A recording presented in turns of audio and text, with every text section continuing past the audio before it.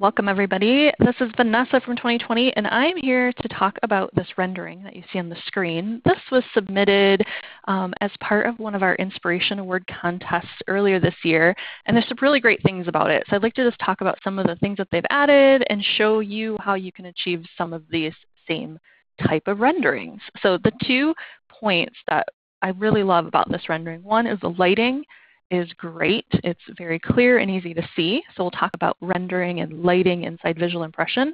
And then the other one, it's not as obvious when you first look at a rendering like this, but there is a new setting called the 2-point perspective in visual impression, which makes this look very clean and precise. So I have a couple example drawings that I'd like to share. Let's take a look at these. So here in AutoCAD, I've got this drawing, and there's a couple rooms. And just so you have an idea, I've got one office that I'll show you the rendering or the rendered version of it in just a moment. And I really didn't do much to it. There's not much extra lighting added. It's just kind of as is when you first open up visual impression. But then the second rendering I show is going to have a few more details added to them, and we'll talk a little bit about kind of that final presentation view. And I just want these to be really clear and concise and help the end user understand that space. So let's open them up in visual impression. Give this just a moment. Like I said, there's 2, so I'll be able to pick between each of these scenes that I've already created. And the first thing I want to kind of look at is just the overall lighting of the space. Again, this first one is pretty much kind of out of the box what you get when you open up visual impression. We've got kind of just the simple gray walls. I did add a finish to the ceiling to emulate kind of ceiling tile, and then I just have the standard flooring finish. So when I go to look at this in any higher quality, notice whenever you're working, you're always in SQ, but when I change this to HQ or high quality, sometimes this gets a little dark. And there's a few reasons for that. Right now, again, I did not add any additional lighting in here. So if I move around, even because I have a window, it doesn't really make a whole lot of difference in this particular project. And I don't have any accessory lighting over here, and I haven't adjusted any lighting on the ceiling. Now you might say, well, there is no lighting on the ceiling because you just have ceiling tiles shown. But there's actually in the background kind of some overall lighting that we typically have turned off. So I'm just going to jump up to the settings, and you'll see that there's just a checkbox that you can show system place lights.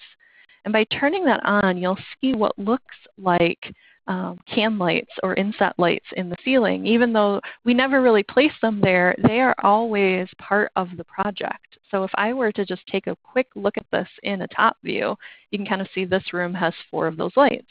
What happens is, depending on the size of your space, those lights will automatically calculate to try to evenly light the space. So in general, you shouldn't have to worry too much about placing a lot of your own lights manually. You really only need to place things for accent.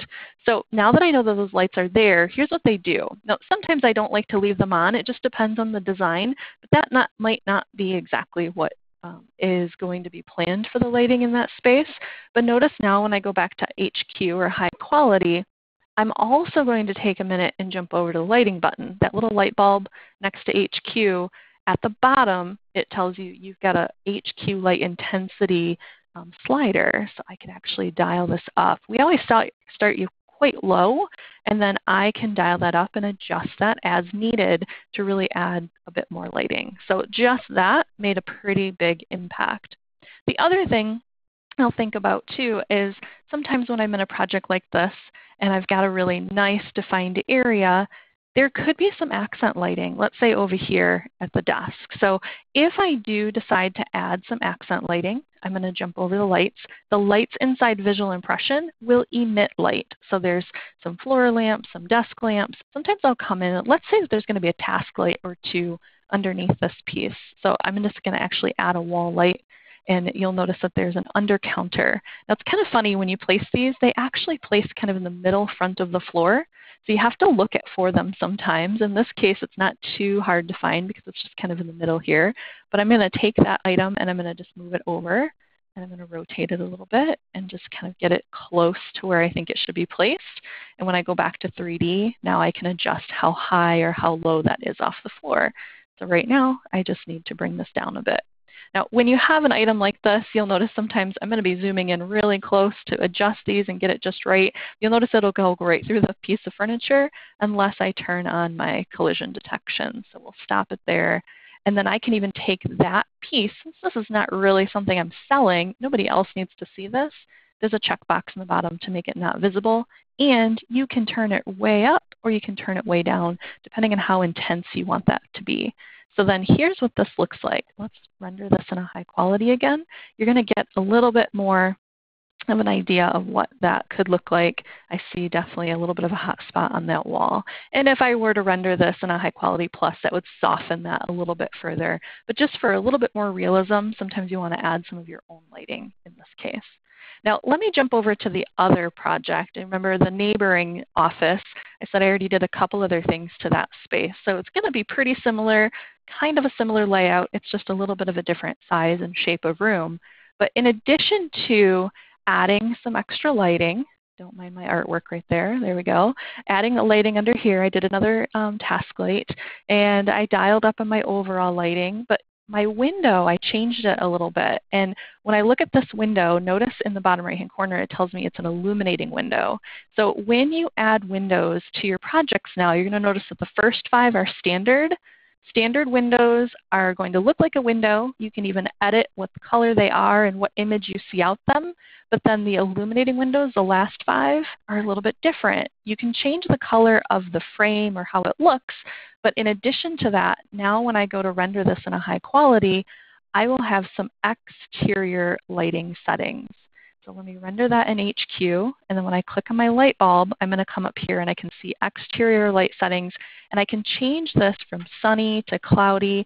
I can pick the direction that the sun is coming in from. So when I set this correctly, it will actually let light into that space. And I found that sometimes that more of that natural light just makes the space look a little bit more realistic. It definitely adds a lot more drama to that space. So you can do quite a few things with this. Again, when you render it in that higher quality, it just really shines. And then the last detail about a project like this, this is just a simple office, but sometimes when you're in a project or sometimes when I see some of these renderings, we get kind of an awkward view, whether I'm kind of low here or if I'm got kind of this bird's eye view. Sometimes you want to show that to see like a lot of space and whatever we've planned, but it's not very natural. And the reason for that is the perspective view that we're looking at it in. So notice that if I want this to be perfect, I'm going to come up in my settings and there's just a checkbox where I can use the 2-point perspective camera. What that does is it adjusts my screen so every single vertical line is perfectly straight up and down.